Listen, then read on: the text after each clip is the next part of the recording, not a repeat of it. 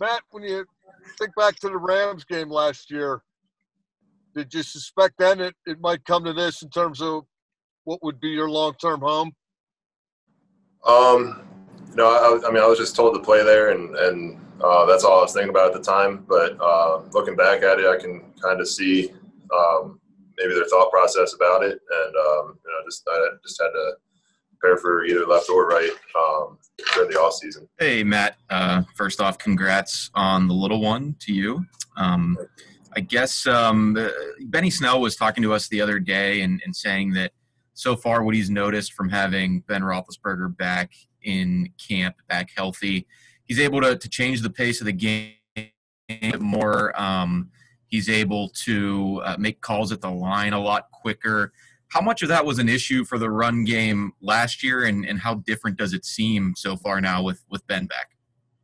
I wouldn't necessarily say it was an issue. We just had a little bit of a younger and less experienced quarterback in when Ben was hurt. So those things come over time. But now that Ben's back and, he's been in this offense for a while, so it's been kind of smooth sailing, just getting back into the swing of things. And it's been fun to watch.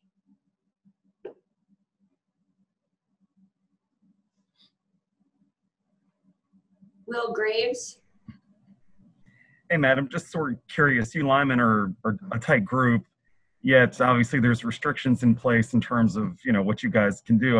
How do you sort of try to replicate the chemistry, even some of the off-field stuff, when you have all this other stuff going on? Like you said, we're a tight-knit group. So when we're in the locker room and around each other, it's just talking as if we're, best of friends and all that. And, even on off the field stuff, we might not be together as a group in person all the time, but we have group chats and stuff like that. We're always able to keep in communication. Chris Adamski. Hey, Matt, could you take me back to when you were at Bloomsburg? Was there a time when were scouts, were coaches telling you, hey, you could be a starting NFL lineman? Did you believe it? Was there a point where you did believe it even when you entered the draft process? Did you played your last game? Do you think you were done with your football career, or did you really believe you'd end up being in the NFL? So it probably was my junior year. I think my line coach came up to me from Bloomsburg and kind of just started putting the idea in my head, like, hey, these scouts are starting to ask about you, or, there's people watching you, so just keep doing what you're doing and keep improving every day. And, when I first heard him say it, it's kind of hard for me to believe it because, it's a smaller school and, you don't really think that many guys make it big. And so senior year came around and I started seeing more scouts coming around. And even through the draft process, I was still kind of, I don't know if that's going to be me one day or what, but it was definitely a dream of mine, and I'm glad it's turning out the way I wanted it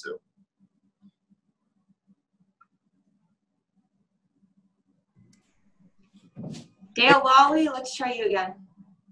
Yeah, I'm on Chris Adamski's computer. I don't know what's going on with that. But, Matt, you've played tackle in the league. You've started a bunch of games at tackle.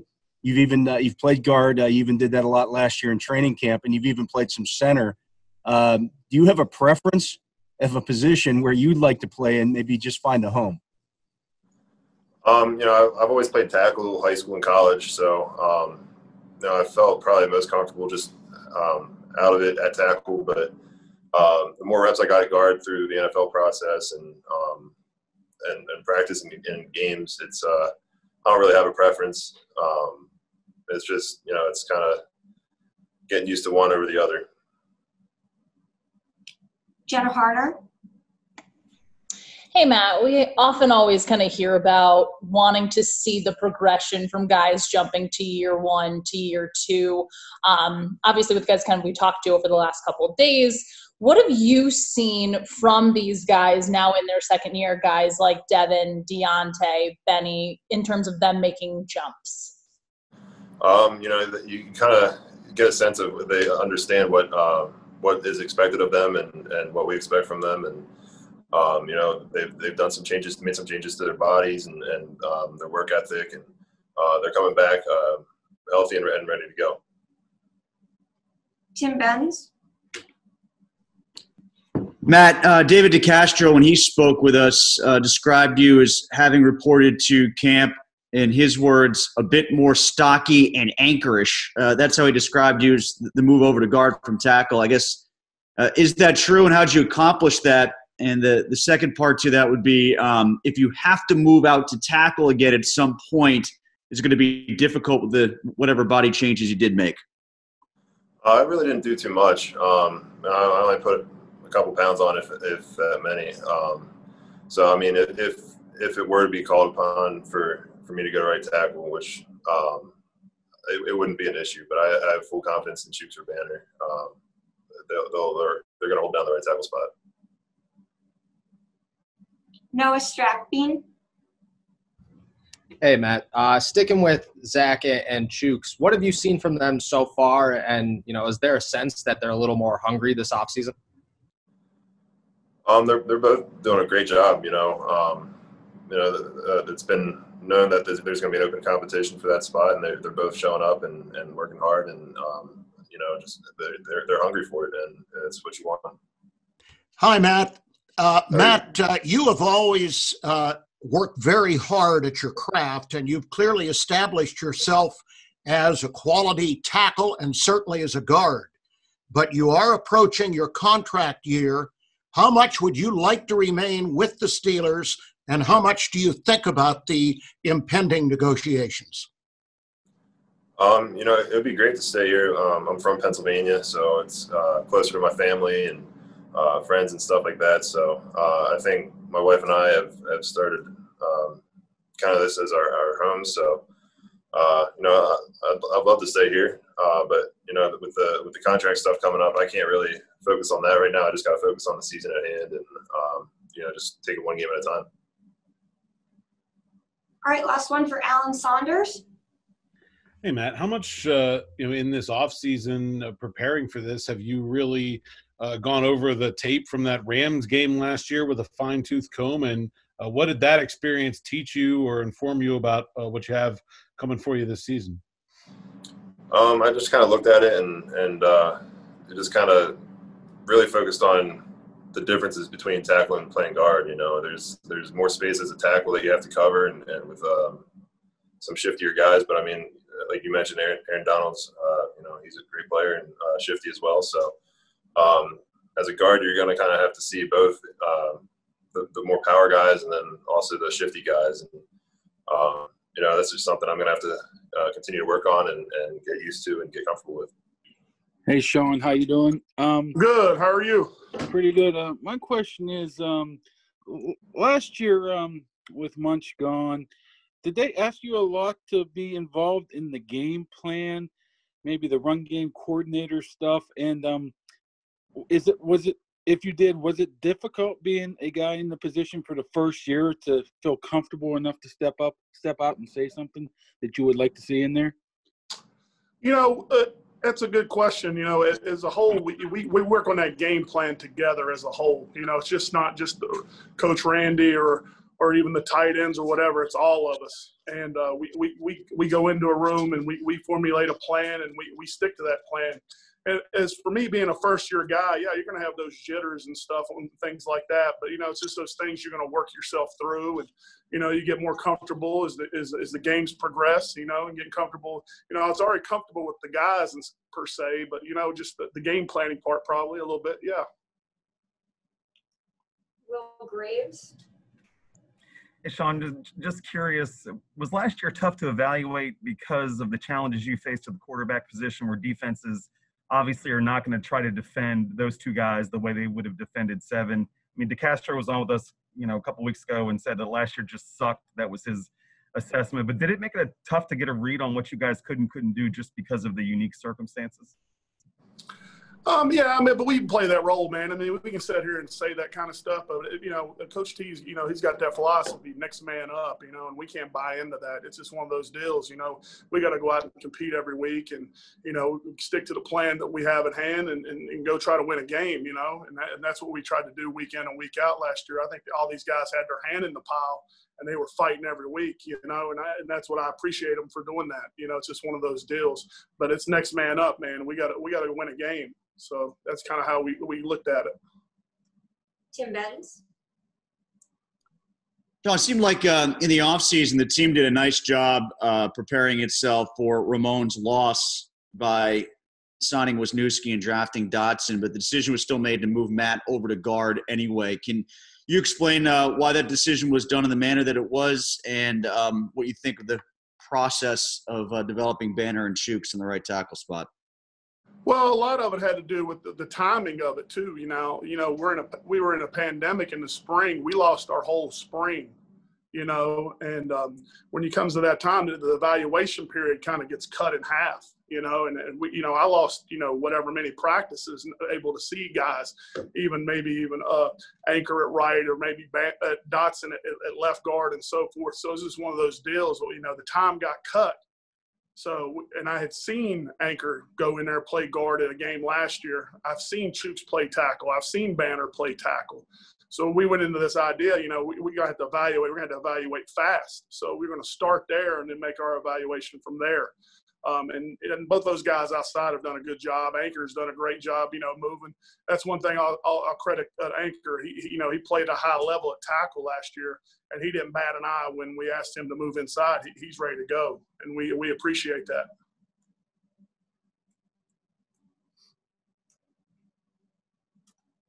Dale Lawley.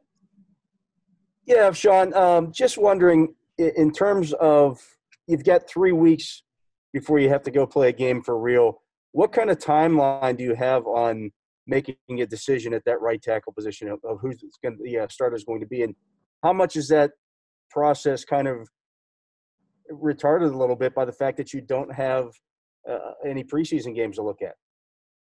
Well, you just said it right there. You know, the evaluation has to be fast, but I'm not in a hurry about it. You know, that could be a deal where I'm going to let them compete all the way up to even in the week of practice. You know, I'm not going to go make that decision right now or kind of be forced into it. You know, you know, they're out there competing every day. They're flopping positions.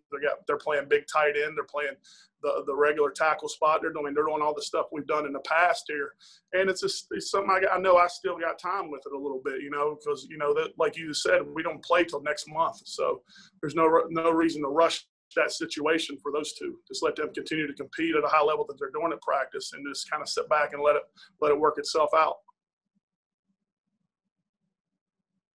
Noah Strackbean. Hey, Shaun, sticking with the right tackle competition, have you seen anything from Zach or Chuks? I know it's early and you do have a while, but have you seen anything from either of them that kind of give them the upper hand? I'll say this about both those guys, you know, and we sat there in a pandemic and we virtually met all spring. And, you know, I was harping on all the guys, just not those two, about being in great shape. And, I'll commend both those guys. Both those guys came in the best shape of their lives that I've seen them since I've been here. And, I commend them both. And they're both, you know, they know what they're practicing for every day. They're just not going out to practice. They're going out competing for a job every rep. Every drill, every walkthrough, that's meaningful to those guys, and they've done a great job with it, you know, and I just continue to get the same effort, and we'll make that decision when it comes game week. Chris Adamski. Hey, Shaun, this is your 9th training camp. I can't even imagine how many like undrafted or waiver guys that you've seen. Do you remember Matt coming in, and was there anything that either stood out at the beginning that he said, hey, you know, of all the guys that come through like this, he has a shot to be an NFL starter, or did he kind of work his way into it and kind of develop into that over the years? Yeah, when Matt came in, he was we looked at him, you know, when we first saw him, you know, we thought for sure that, you know, he was a big, strong guy. So we thought maybe inside to start him. And then as he progressed over the next couple of years or whatever, you could see his body changing. And, you know, you could commend our weight room guys with that, man. They completely transformed that guy's body, and he's done a great job with his nutrition and everything else. And you could tell, like, he leaned up and he looks good, you know. And he went out and competed at a right tackle spot for us for a couple games. You know, I think it was in preseason and so forth. And we're like, oh, dang, this guy can do it now. This guy's got the athletic ability to sit out there at right tackle and play and do that. But that's another thing to him, man. I mean, he can go in and he can play multiple positions. It gives our room flexibility, you know. So if a guy needs maybe a day off or whatever, he can step into another position if needed.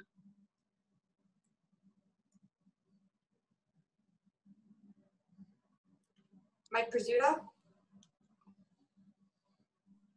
Shaun, when you moved Matt last year, was that master plan, throwing something at the wall, something in between? How did you arrive at that decision collectively, and how much of what you saw influenced him playing there now? Well, we were going into that game week, and as you know, we were playing the Rams, who has one of the best D linemen in the NFL inside, and Aaron Donald. And, I thought to myself, my job is to put the best five out there. And that week, that was the best five. Now I come in anchored to for what he did against, Aaron and so forth. He played hard, and there were situations where he had a bunch of one-on-ones against the guy, and he performed well. So that's another thing. You're sitting here, your evaluation gets cut, and you're sitting here and you're like, well, who are the best five? Well, I know Anchor can do that. He can go inside and play guard at a high level. I know he can go out the right tackle, play a high level. All right, well, who's the next guy up? And that's where we're at right now. We're finding that next piece, to set our line for the year. Great. This is the last question we have time for today. Brian Batko. Hey, Shaun. Signing the veteran this offseason in Stefen Wisniewksi, I won't even ask you general impressions of him because I think everybody in football would probably say he's smart and a professional and all that stuff. But how is he balancing, I guess, the willingness to kind of do whatever you guys ask him to do, learn multiple spots versus competing to try to start? Because that's what he's done for most of his career. Yeah, you just said it right there. Wiz is a true professional, and I could tell that since day one in the virtual meetings. And then once I met him in person here at camp and we got in the room, I could tell, wow, no wonder this guy's done it as long as he has. He's done a great job in the room. He's helping the young guys along. Then you go out to the field, he can play multiple positions too. He's playing both guard spot. He's playing center spot. And he hasn't batted an eye. He goes out there and compete, and just like you said, he's competing for a job too. It's just one of those deals. He can go out there and he compete if he's at a high level and we feel comfortable with him, we'll put him in there at guard, and that's just one of those deals.